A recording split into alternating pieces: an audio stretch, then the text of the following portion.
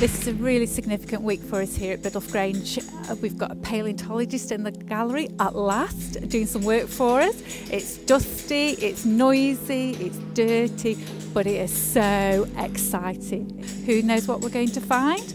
We can only see what the week brings. I normally work in museums. Here I am at a National Trust property, and that's unusual. You don't normally find geology and fossils like this in a National Trust property, but this is a unique space.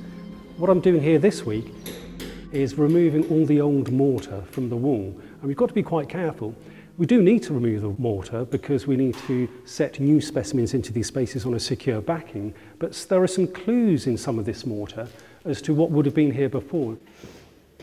We're in day one here, and what I've had to do is remove the mortar from the holes. What is interesting is not only are these holes actually really very shallow, so these must have been thin specimens that went here, but these two are right next to one another. They must have had some kind of association, because otherwise this specimen would have been up here. So we've got to figure out what two specimens we can put back there. There aren't really many clues here as to what else would have gone here, but we do have some very interesting examples further up the gallery here that I can show you. What we have here is a nice hole with some imprints of a plant fossil. But I've got to remove this mortar, and that will destroy the evidence of what was there before. So what I've done is I've put this rubber that was very soft and fluid when I put it in, and then it let it set, and then I peeled it away, and we now have a permanent record of the backside of the plant fossil that was in this hole.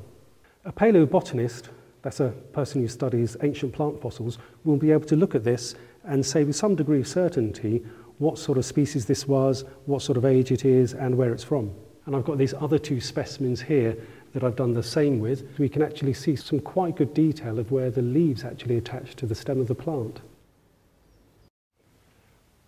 This is the largest hole that we have in the gallery, and this is in day two, so it's a fairly early fossil in the sequence. And because it's such a large hole, it's difficult to say really what would have been here other than something that's early on in the fossil record. But what we do have in this instance is a really nice clue. We have some of the rock from the rear of the specimen, and what we can do with this rock is we can look at that underneath the microscope, maybe break it up into lots of pieces, look for the really, really tiny microfossils that are in here that will give us a clue as to where this specimen came from, and therefore what sort of fossils would have been in this slab. The great thing is we've got some of the original specimens from the Bateman Gallery. They were taken off the wall and kept at Keele University for a while for safekeeping.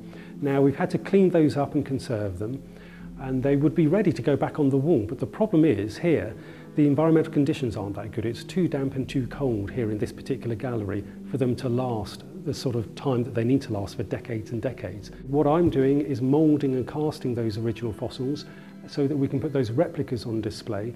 And so this one here, this bivalve mollusk, I've replicated, and it will go up here the other way around into this gap here.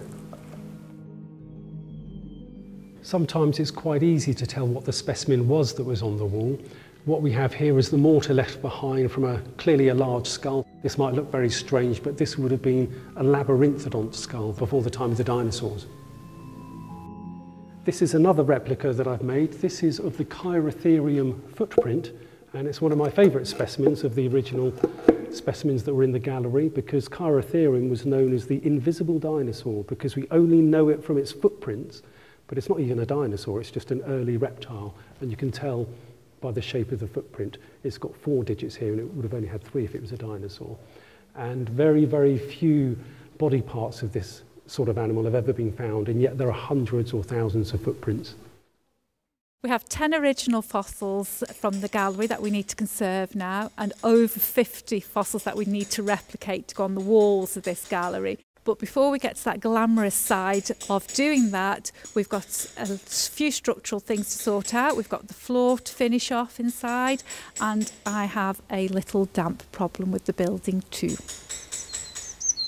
This building had been used as a workshop after it had ceased to be used as the Geological gallery, and they'd had benches and work had been carried out over the floor, and it had become badly damaged. So we took 2 complete diamonds out here and replaced with the new stone, and we sent some samples of the old tiles off, and we had new tiles made to match. The holes opened last Friday to check on the damp which has been penetrating through the building, causing the floors and the walls to sweat. What have you found? Well, the big problem seems to be that the existing wall of the Geological Gallery is cantilevering over the wall below, so it's not particularly well supported. The front of the building is virtually floating in mid-air. Yeah, I think we need to excavate a much bigger hole to find out what's going on below. Yep. And then Right. possibly get the engineer back to Yes. design a suitable foundation for it. Now to suddenly get this work underway and have somebody as important as our paleontologist here making such a great impact on the gallery and the property as a whole.